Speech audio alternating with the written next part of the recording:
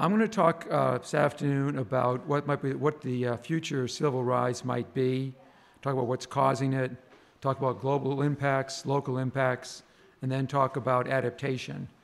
I am actually trained as a civil engineer, so I'm actually most interested in what the impacts of climate change are going to be, and then how we're going to adjust or adapt to these climate change impacts. Because, as Ron mentioned, and other scientists certainly agree with this, the most we can do right now is slow down climate change. We can't reverse it. So we have to think how we're going to adapt or live with this changed climate and change sea levels, more intense precipitation, and so on. So what causes this level to rise? First of all, as the ocean gets warmer, the water expands, so it takes up more volume. Second, as Ron talked about, we get melting of ice on land. So the melting of ice on Greenland and the Arctic and the Antarctic. And then also there are regional impacts. For example, if the ocean circulation slows down, again, as Ron implies is going to happen, if the Gulf Stream slows down, that's going to cause the sea level rise to increase in the northeast.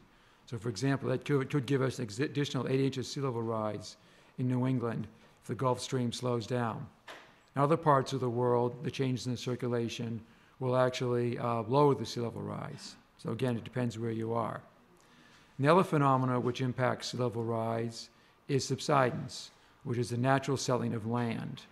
And again, that's unrelated to climate change. So for example, in New England, in Boston, over the last 100 years, we've had about a foot of sea level rise relative to the land. About 6 inches of that is because of global impacts.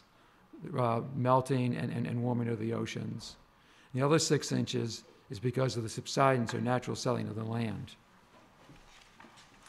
And,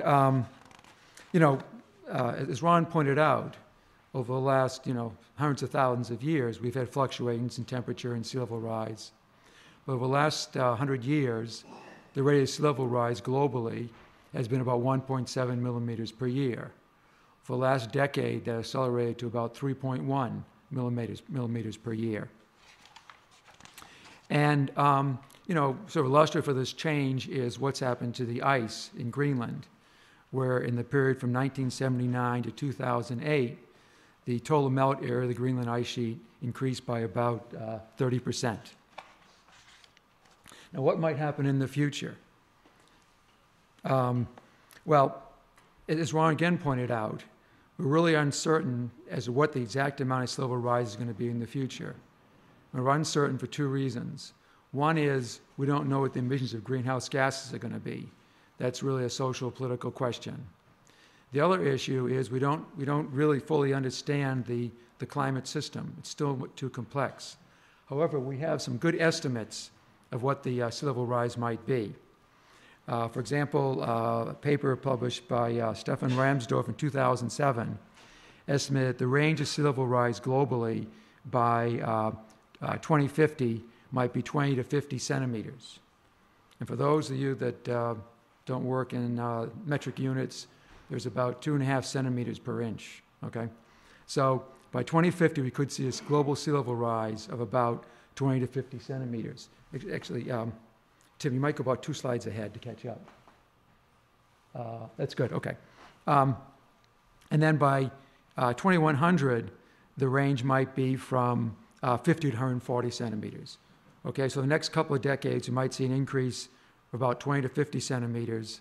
By end of the century, the increase might be 50 centimeters to 140 centimeters. So note that we're a lot more confident in the near-term range.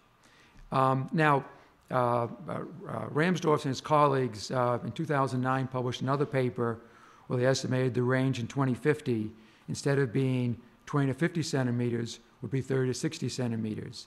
And instead of the range in 2100, instead of it being 50 to 140, was 75 to 190 centimeters. Most scientists feel that the most sea level rise we're going to have in the next 100 years is about 2 meters. Okay, so we're going to see maybe 1 meter, 2 meters in the next 100 years. And what are the impacts that's going to be? We're going to see, first of all, just more coastal erosion. The higher sea level is going to further erode our beaches. Second of all, we're going to see perhaps flooding of our wetlands. if the wetlands cannot migrate inland. So you might see a wetland, like for example, along Route 1 going up north of Boston. Well, that highway is going to block the movement of the wetland that borders that highway. And the other impact, of course, is coastal flooding. You know, a storm surge that comes in, let's say at this elevation, with a couple of feet of sea level rise, is going to come in at this high elevation and cause a lot more damage. I want to talk a little bit more about impacts of sea level rise and wetlands. As I said earlier, we're going to lose a lot of our coastal wetlands because of sea level rise if the wetlands cannot migrate inland. And we're very concerned about this. You know, first of all, wetlands are very important just because in their own right, but also they're very important because of the services they provide humans, the so-called ecosystem benefits, ecosystem services. And wetlands, coastal wetlands, are very important for ecosystem services because, first of all, they assimilate waste that runs off the land. They are important recreational sites. And also, they're very important for mitigating floods. If you have a coastal city with a wetland bordering between it and the ocean, when you get a flood, that wetland will absorb some of the force of the storm surge. One of the major problems we had in the Gulf of Mexico when Hurricane Katrina struck was a lot of the wetlands had been compromised, and the flooding, the storm surges, was a lot worse than it would have been if the wetlands had been intact. So again, it's very important that we do everything we can to preserve these coastal wetlands. Also, I want to talk a little bit about globally. You know, right now, there's about 200 million people that live in floodplains. By the year 2080, there could be double, could be 400 million people that live in floodplains.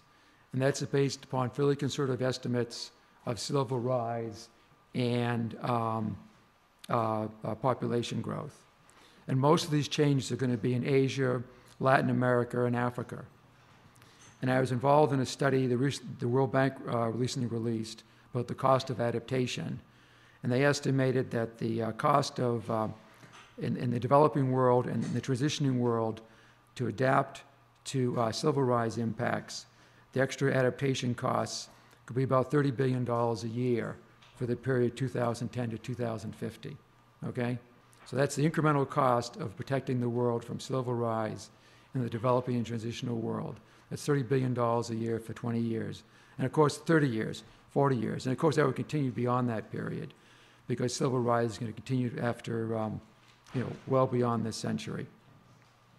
Also, I want to point out that many people in these floodplains, both in and outside the U.S., are often, relatively poor communities who are already facing other environmental injustices, the so-called environmental justice community. And these groups often have the least capacity to adapt to the additional stress of climate change. And as a side, I also, I was talking to someone earlier about this, I hope when they rebuild Haiti, they make it climate change resilient as well as earthquake resilient, because it's really an opportunity to go in there and try to do something right. In terms of the U.S., in the Northeast here, in Massachusetts, we're also very vulnerable to coastal flooding. For example, in the blizzard of 1978, when we had the highest recorded sea levels in Massachusetts, that caused about $1 billion worth of damage in $2,000 in damages and emergency cost to Massachusetts. And that was what we call a 20-year storm. So that's a storm that occurs in the average once every 20 years. I'll talk later, and so that's a pretty common event, so to speak. And another way to look at our vulnerability in the Northeast to sea level rise is to look at how we're going to change the frequency of the 100-year flood. They said earlier, the 100-year flood occurs in the average once every 100 years. If you live in the 100-year floodplain, 100-year coastal floodplain, you're regulated by the state and the Federal Emergency Management Agency. You're generally required to have floodplain insurance, and if you build something new in the 100-year floodplain, you have to build a certain way. So what happens in the 100-year floodplain is some indicator of the impacts of future climate change. So I was involved in a study with some colleagues from UMass Boston to ask the question, well, under climate change, what might the frequency of flooding in the 100-year floodplain change in the future. So we found that by 2050, the 100-year floodplain in Boston could decrease to a recurrence interval of about 3 years. So what that means in a couple of decades from now, 4 decades, if you're in the 100-year floodplain, you might say, wow, I'm pretty safe. And the average one, you get flooded once every 100 years. By 2050, you could get flooded in the average once every 3 years, okay? By 2100, that frequency could decrease to less than 2 years. And if we go down the East Coast, down other parts in the East Coast, we find New London, Connecticut, the frequency would decrease to about 50 years by 2050. New York City would decrease by about 50 years by 2050. In Atlantic City, the 100-year floodplain recurrence interval would decrease to about 4 years by 2050, okay? And then similar decreases by 2100. The reason Boston and Atlantic City changed so much, so dramatically, is because they're in the open ocean. The other places like New London, New York City are sheltered by Long Island. Okay, but even a switch from 100-year flood frequency to a 50-year flood frequency is quite dramatic. Now, again, another way we can talk about impacts in a region is to look at the extent of the flooding. And so, for example, in the northern part of Boston, the present area that gets flooded once every 100 years is essentially the area that's east of Atlantic Avenue. Okay, so it just goes along the coastline there. So the area where the aquarium is, okay? The 100-year flood that may occur by the end of the century would actually flood all the area to the west of Atlantic Avenue, flood the area around the Boston Garden, flood Faneuil Hall, and flood parts of the North End, okay? So that would occur on the average once every 100 years. It would be a great increase in the 100-year floodplain. Now, in our fair city of Cambridge would also be very vulnerable to flooding. Right now, Cambridge is protected from the 100-year coastal flood because of the Charles River Dam. That dam is only a foot or so above the present 100-year flood. So if we have a sea level rise of a couple of feet, which is going to happen, then we get a 100-year flood. That flood is going to go up the river and flood Charles River Basin. So that would flood essentially the area. It would flood MIT. It would flood the basement of Ron's building. It would flood the basement, flood the building where I used to work in. It would flood parts of Harvard. It would flood Alston around Harvard Stadium. It would flood Back Bay. It would flood essentially all the land that's built on fill would be flooded. And moreover, there's a reasonable chance that if we have a high rate of sea level rise, this area could be flooded actually when we have just by a high tide, let alone having a storm to make it worse. And other parts of the country face similar problems. For example, New York City is going to face the same sort of flood problems as Boston. Miami, they report the Miami-Dade County Task Force on Climate Change reported that with the sea level rise, their freshwater resources will be gone. The Everglades will be inundated on the west side of Miami-Dade. Barrier Islands will be largely inundated. Storm surges will be devastating.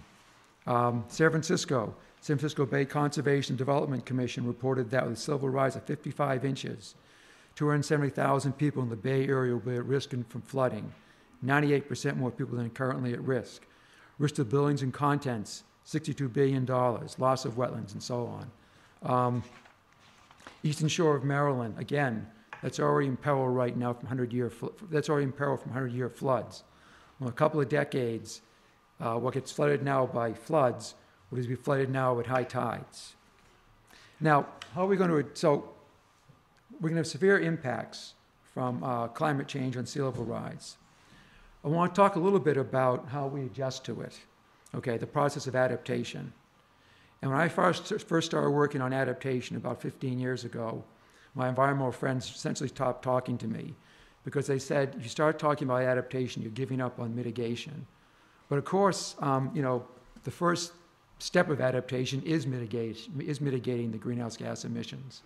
But because of the inertia of the climate system and the lack of agreement at forums like Copenhagen, we've got to figure out how we're going to live with this changed climate. Okay, we've got to start adjusting. And in terms of coastal flooding, there are a couple of things we can do.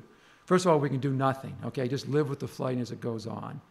And other policies accommodate the flooding. So there's things like floodproofing, elevating buildings. Another way is protecting against floodproofing. So this can be done with hard or soft structures. So a hard structure might be like building a seawall to keep the flooding out, or building a beach up with sand to keep the flooding from overtopping the beach. The other thing we can do is retreat from the floodplain, meaning that we either retreat during the floodplain, during the flood event, like evacuation, or we can, permanently move people out of the floodplain. And adaptation, I want to talk a little bit about how we actually do adaptation. What should be the characteristics of a good adaptation strategy? And I use the word strategy because it's really a dynamic process, because we're uncertain of the climate change. Any adaptation plan is going to have to be dynamic. We have to keep adjusting as we learn more about the climate change. So the concept of master planning, let's say for urban areas, is really dead. We have to think about dynamic planning to adjust for the changing climate. So a couple of things. As those can see the slide, next couple of slides, a bunch of words up there. But first of all, a climate change adaptation strategy should be robust. By robust, I mean that the plan will work no matter what the climate change is. Okay, so no matter whether you have 2 feet of sea level rise or 4 feet of sea level rise, the adaptation plan will still function. Also, the adaptation plan may have to be adjustable, may be flexible. So as we learn more about the climate change, we can adjust the adaptation strategy. So again, example of a beach. If we, build up a beach dune system somewhere to protect a region, perhaps we add more sand to it to adjust. And then also, adaptation strategies must be based upon a scenario-based risk assessment process. By scenarios, I mean, in planning jargon, that's how we deal with uncertainties. We build scenarios of the future, and we plan for those different scenarios.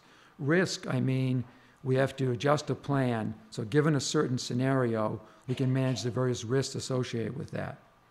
And one of the important parts of adaptation planning is also working with stakeholders. There's been much research in the last couple of decades that shows that working with stakeholders in a participatory manner results in a lot better decision-making in natural resource management than not working with stakeholders. Working with stakeholders is particularly critical in climate change adaptation because adaptation is generally a local process. We're going to ask people to do things and deal with different activities like beach nourishment or seawalls or evacuation plans. So it's very important to be involved with stakeholders. Also, adaptation plans might have the characteristics of no regret policies, meaning that it makes sense to do that adaptation now if we didn't have the climate change. Also, an adaptation policy might have co-benefits, meaning that it helps, let's say, flood controls as well as it helps water quality. Also, adaptation planning should integrate the built and natural environments. When I talked about the example of the wetlands, so if I'm trying to figure out how to protect, let's say, the city, I was down in Groton, Connecticut yesterday. So we're talking about how do we protect Groton, Connecticut from flooding. Or if you think about how do we protect the barrier islands off of Groton, as well as protecting the mainland, which is built up. So you have to integrate a plan of the built and natural environment. Also, there are other things going on besides climate change. I mean, there's globalization, population growth, land use change. They'll all have to be considered when we do adaptation planning. And to give you a little bit of example of some local adaptation planning, I'm involved in this project in East Boston. And East Boston right now is relatively safe from the present 100-year flood. But in a couple of decades, parts of East Boston could suffer some fairly severe coastal flooding. East Boston is actually located, on the eastern side of Boston, on the eastern side of the Mystic River. It's peninsular, and it's located just northwest of Logan Airport. And there's a fairly high concentration of housing, commercial, industrial activities, and it's also complicated by the fact that it's a designated port area. So, a couple of things. When we first started working about adaptation planning in East Boston, we held a community forum to ask people what they thought about climate change. And so they talked a little, they generally knew about the causes of climate change. They knew that, it was related to carbon dioxide. And they said they knew something about the impacts, like some of the words they used were hyper-hurricanes, and other words like that. Then they also knew a little bit about some of the causes, some of the impacts, like death. They had asthma. They talked about end of human nature. So sickness, they knew something about the impacts. They also knew a little bit about some of the global solutions, like research, Kyoto protocols. They also mentioned Al Gore. But no one mentioned adaptation. No one knew or thought about how are they going to adjust to the changing climate, okay? So just like many people in the last couple of decades, no one has really thought about how we adjust to the changing climate. Now, in East Boston, we're thinking about a couple of, illustrative strategies. One is part of the shoreline there is already hardened. And we could protect this with a seawall that is adjustable. So this seawall is actually somewhat modular. So as the climate changes, we could just add more, we could expand the seawall to adjust to the rising sea levels. Another strategy we're looking at is in an area like an area where you might be able to put a beach. We're thinking would construct a beach. And the beach would have several advantages. First of all, it would provide an amenity to the community. Okay, they'd have a beach area. Second of all, again, as I pointed out, a beach is somewhat flexible for adaptation. Again, if the sea level rises more than we thought, we can just put more sand on the beach to protect us. So it's an adjustable infrastructure system. Also in East Boston, we're looking at the current evacuation plan. The city of Boston actually has an evacuation plan for East Boston. It delineates emergency centers where you go if you can't get out the city yourself. They have routes to evacuate by. Unfortunately, if we have increased flooding in the future, many of the routes would be flooded, and some of the evacuation centers would also be flooded. So we've got to think about, are these evacuation routes going to work in the future? And there's also the option of permanent retreat. But the question is, how would you move like a tightly lit neighborhood like East Boston to another area? And then also, where would they go? I mean, Boston is pretty well built up. So where would a group like this go? And then another issue is floodproofing. And floodproofing, we can elevate structures. We can allow the basements to flood. You just get everything out of the basement, so if it floods, and there's no loss. Or we can actually barricade the basement so it wouldn't get flooded. And for those that can see, somewhere along here there's a slide that just shows a elevated structure in the Mid-Atlantic region. And finally, before I close, I just want to point out a policy the Dutch are thinking about, or actually are implementing for adopting to climate change. And it's called living with water or making room for the river. And the Dutch, are famous for, their engineering to keep the water out. But they've realized that that may no longer be possible under climate change. So now they're saying, okay, in our areas, we're going to allow, let's say, rivers to flood. And we're going to allow other areas to flood. But it's going to be controlled flooding, and it's going to be designed so that it's not going to cause all sorts of social and environmental impacts. So they really realized that, we're going to start living more with nature. And we're also doing things like that in this country. I believe in the Missouri River Basin, after the disastrous floods they had there in the 1990s, they're making more of an effort to restore the natural floodplain. So this is, again, a sort of more comprehensive, holistic way of thinking about adapting, trying to restore some of these natural processes. So in conclusion, I just want to point out that sea level rise is one of the clearest signals of climate change we have. It integrates many of the global impacts of climate. Second of all, sea level rise is going to have serious economic, social, and environmental impacts in conjunction with other climate and other kinds of stressors. But I want to point out that a range of adaptation strategies exist, but their selection is going to require wise, thoughtful planning that's complicated by sea level rise uncertainty. But I want to end on a ray of hope in that we do know how to do adaptation planning, and we just need the opportunity to carry that out before we feel the major consequences of climate change. So thank you very much. Thank you, Paul.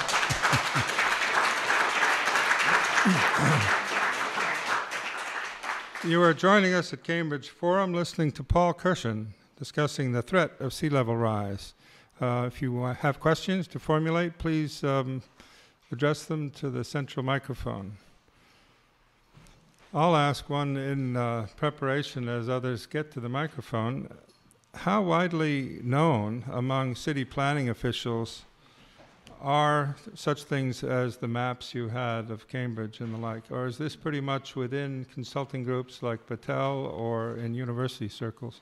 No, it's interesting. The last couple of years, many major cities in the United States have really got very involved in adaptation planning, and they're doing mapping similar to what I'm doing. I mean, San Francisco is very active, Miami-Dade, New York City, Chicago, all parts of Connecticut. So they're all grabbing onto this and really looking at their vulnerabilities. Does it make sense for a city like Cambridge to do this, or should we be joining with Boston, Chelsea? Yeah. Is there a regional kind of approach? Right. Yes, I mean, the sea does not respect political boundaries, and climate change doesn't respect political boundaries. So many of our impact adaptations are going to have to be regional. And for example, I understand the 4 counties around Miami and Florida have gotten together. And, so obviously Cambridge and Boston are going to have to cooperate about the flooding in the Charles River Basin. What happens in Mystic River is going to require cooperation on the Mystic River cities. So again, we're talking about, one of the old principles of natural resource management, which is like, watershed-based, geophysical-based planning. The floor is open. Close your question. Susan Shamel, thank you for your talk. I have, first of all, a comment. I think adaptation is certainly going to be necessary, and we certainly need to think about it. But I hope it doesn't distract us from the real issue in that we have to cut carbon dioxide, because if we really get runaway greenhouse effects with the methane melting and sulfur ocean, there's no way we can adapt to it. And I think it would be easy for the deniers or people to say, oh, it's okay, we'll adapt. I heard Ms. Schmeichel speak a year or so ago, former weather person, and she said, well, in the past, people have just migrated, so it's okay. And I don't want that kind of attitude developing. And I have just another question or point. I think it behooves all of us to get more politically active, and I wondered if you'd be willing to write a letter to our new senator just talking about some of these issues and get your fellow scientists to do it. Yeah, I would be glad to write a letter to Senator Brown. And also, I want to point out that mitigation is the first step towards adaptation. But unfortunately, we can't reverse climate change. We have to be prepared for the problems that are going to come. And I also want to point out that we're going to have problems in the West, but in the developing world, where I do a lot of work, their challenges are really, really very, very challenging. And it's going to be a lot more difficult for them to adapt to climate change. So we've got to do a lot to help out ourselves, but also the developing world. Yeah, mine really reflects kind of what you just said. You spoke about environmental justice, and wouldn't adapting here in Boston, where we're fairly privileged and stuff, wouldn't that, in a way, like, it would make people feel safe, like, oh, we don't have to worry about that. But they don't get a wake-up call where in, like, the developing world this horrible thing is happening, and that you can just feel safe in Boston because you're fine and you're not being affected. But that just is a further divide between the two. And right. Yeah. It's a real problem. I also do a lot of work in West Africa, and I was over there 10 years ago. I remember some old village chief said to me, we have a lot of problems with agriculture because we're not getting enough water. It's more variable now. And they said it's because our climate is changing. So they're really feeling it. And I think farmers in this country are also feeling climate change. But you're right. If we get insulated from it, we're not going to realize the seriousness of the problem. But on the other hand, I mean, The military, the U.S. military, is very concerned about climate change because of the global unrest it's going to cause. You know, Haiti, you know, terrible what happened in Haiti, but it was one little isolated incident. You know, under climate change, most of the countries around the equator are really going to become very stressed. So we're going to have global, you know, geopolitical stress. And it's not going to be one little country. It's going to be that whole belt around the equator. So that's going to be hopefully sending a signal to us that, you know, we ought to be doing something because it's going to create a lot of military and political stress. I feel like there's no better signal than in your own backyard, so I'm not sure adaptation is, like, however good it is in some ways, might be the wrong step. Well, I think, you know, we do have an obligation to take care of our society here as well, though. But it's also good to see, though, that one of the parts that came out of Copenhagen was a pledge, I think, of about, $30 million a year to the developing world for adaptation and mitigation starting in 2012, growing to $100 million by 2020. Now, again, some of that is for mitigation. Billions, okay. So it's like, I think it was like 30 billion starting in 2012 and 100 billion by 2020. And of course, some of it's go for mitigation, some of it's going to go to adaptation. But again, it's realizing that, you know, there's a problem in the developing world and they need assistance. Well, my name's Mary Gilbert. About the question that was just raised, there's no indication in the accord, in its great big 3 pages, that that will be new money, or where that money is going to come from. So whether that means anything or not is a big question. What I wanted to ask about was my understanding that just the way the way an increase in heat is supposed to affect the Arctic at a much greater ratio than it will further down, I think that the level of sea level rise will be much greater around the big fat equator because of the spinning of the Earth. Do you have any information on how much of a difference we can expect as we come from the North Pole further south and then further south again? And anything about the small island developing states, the SIDS position in any of this? Because they're mostly tropical. Yeah. Unfortunately, I don't have any detailed information on that. I said earlier, I'm an engineer, and I take the scientists from the scientists like Ron Prinn. So I don't know exactly what the sea level rise is how it's going to vary. I don't know exactly how the sea level rise is going to vary over the Earth's surface. But I do know, you know, a lot of the small island states are really in trouble. I mean, I've done some work in the Bahamas and the Caribbean, and you can see the potential impacts down there. Yes. Kim Knowlton, thanks so much for your talk and your work. I'm looking forward to yours. Thank you. I was just wondering about your work that you referred to in Boston and your incredible findings about the 100-year floodplain. Is the city of Boston have any ideas in mind to take that into account in terms of their floodplain management or building codes or anything like that in future? Yeah, I forgot to mention, Boston and the state of Massachusetts, Commonwealth of Massachusetts, actually have active adaptation planning programs going on right now. And they're both groups are formulating adaptation policies, which will be coming out in the spring. And part of those policies are going to be, I think, new regulations about floodplain management and so on. But, you know, they've seen this information, other information, and it's contributing to the process. But it's you know, my work and certainly the work of others that's feeding those committees, like the good work you guys are doing down in New York City. Great, thank you.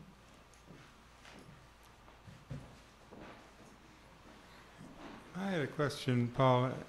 In terms of citizen action, we turn to municipal governments or regional governments and the like, but one of the most electrifying images that we saw in passing here was the question of, you know, whose feet are going to get wet.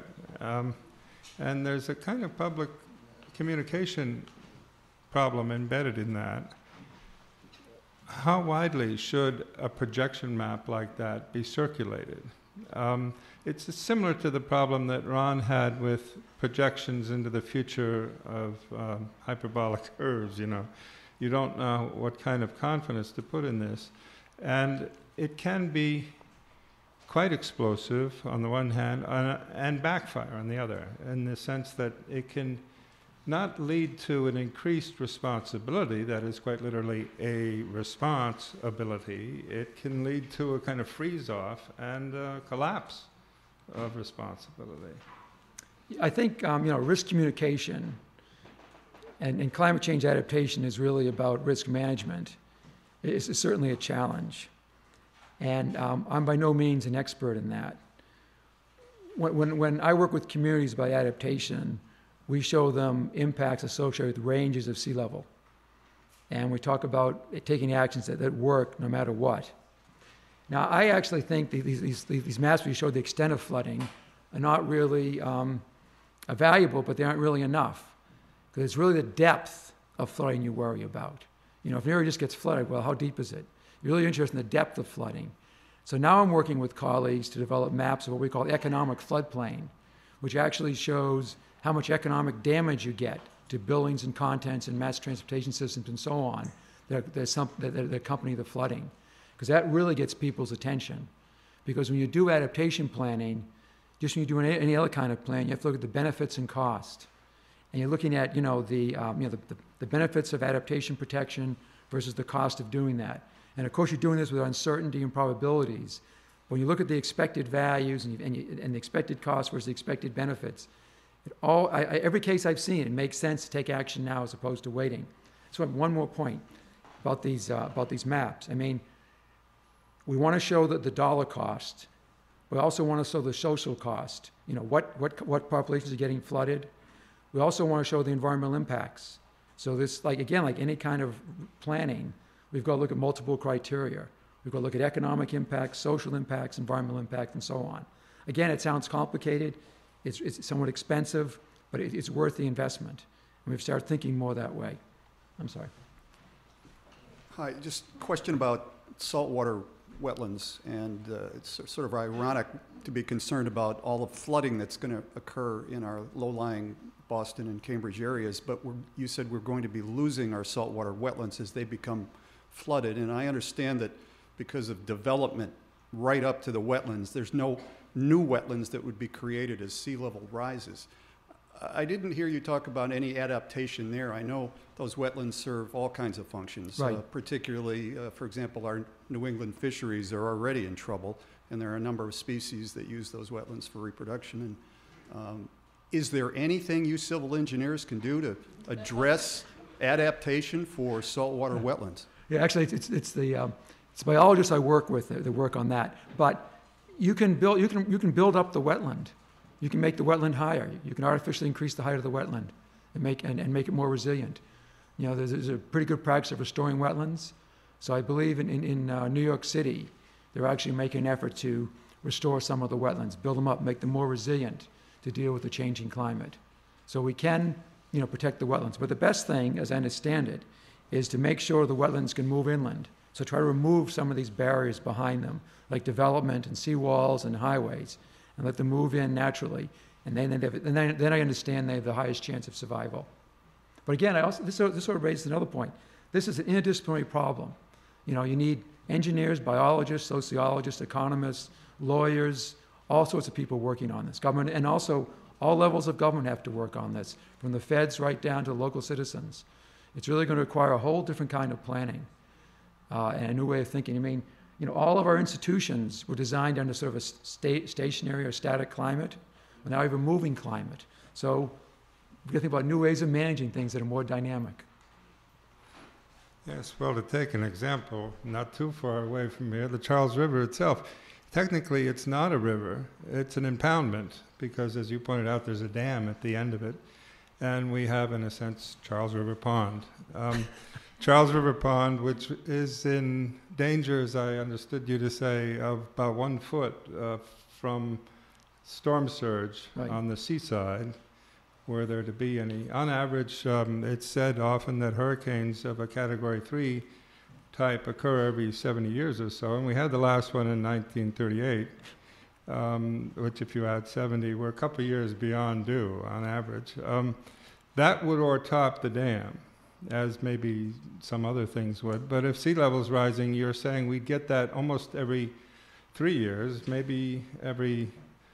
Yeah, we could get let's see, yeah, it would become a lot more common. It would become Okay. like, every couple of decades.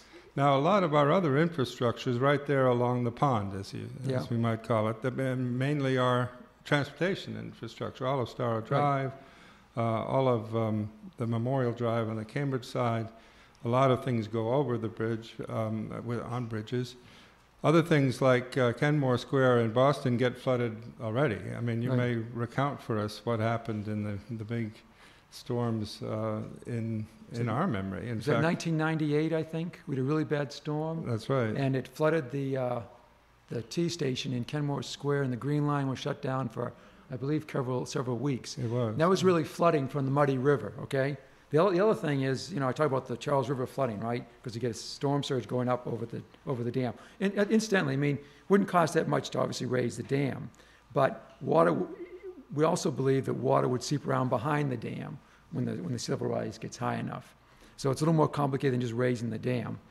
Also, the storms which cause the coastal flooding tend to bring a lot of rain. So also you're going to have, runoff coming down the Charles River Basin, coming from upstream, then coming, you can have runoff coming downstream, and then the storm going upstream, meaning the basin. So it's going to be worse flooding than we showed. Right, and that's in a sense what's different from 1938 again, because there's a lot more of what geologists call impermeable surface since 1938. We built up a lot more shopping malls and roads and roofs and everything where water runs off instead of percolates down. Right. As I said earlier, I mean, there are things going on besides climate change planning is complicated by, land use change, globalization, population growth. They're all going to be looked at simultaneously because they're all drivers of change. So they're all going to be considered. And right now, some are more important than others. So is there a way you could go to one town after another to the civil engineering department and say, look, your infrastructure was built for these specifications. Guess what? The specifications have just changed. Wouldn't you start all future planning on the basis of these new specifications? Yeah, Instead of arguing on a climate change thing, this is kind of a infrastructure question. Right. I think that's what's happening. I think most cities realize that the climate, most engineers realize the climate is changing. And when they build infrastructure, if it's new, they make it a little more climate resilient. They build the bridge a little higher, build the road a little higher, maybe build the sewer drain a little bit bigger and things like that. So they're doing what they can. It's one of the biggest challenge, though, is in terms of coastal flooding, is deciding what developed areas you protect and what areas you're going to let go. Because obviously we can't protect every single developed area. So how do you make that decision? And if you do protect it, what sort of protection do you provide? The other question is, how do you pay for it? And, I'd like to make a little plug for this. I mean, everyone talks about this cap and trade system that hopefully will get in place in the next couple of years. I think most of that money right now is going to go, most of the revenue from that is going to go towards, subsidies and energy efficiency. Well, some of that money a large portion of that money should also go towards adaptation. Because the cities and towns and individuals, this problem was caused collectively by us. The cities and towns don't have the money to deal with it. So it's really going to require some sort of federal funding. And the cap and trade mechanism is probably the best way to raise that revenue. Or whatever. Some sort of a system that's going to raise, a carbon tax system, something like that is going to have to create the revenue to pay for adaptation. Very good. I love being in Cambridge. You pointed to what the Dutch have done. Among other things, what they've done is design buildings that float. Do you think that's a proposition we could think about here in Cambridge? I like to sail, so I have several boats in my backyard right now. So I'm all set. I think that the Dutch are known as innovators. And I think if that's going to work for some people, it's going to work. It's not a bad idea. Again, it's a wonderful time to be creative. And if we take advantage of this, to really think about how we're going to live with this changed climate. I might point out there's there's a lot to be learned by, the Europeans are ahead of us in adaptation. And there's a lot to be learned by working with them and seeing what they're doing. And I'm actually involved in a research project now with some colleagues at USGS and other institutions, working with the Dutch and the French, hopefully with some cities around here, to work jointly on adaptation in these countries with knowledge sharing between us. Because that's the only way we're going to deal with this problem, is learn as we go along. We can't afford for every city, every community to reinvent the wheel. Right. Well, we'll keep an eye on you. You say you have 2 sailboats in your backyard.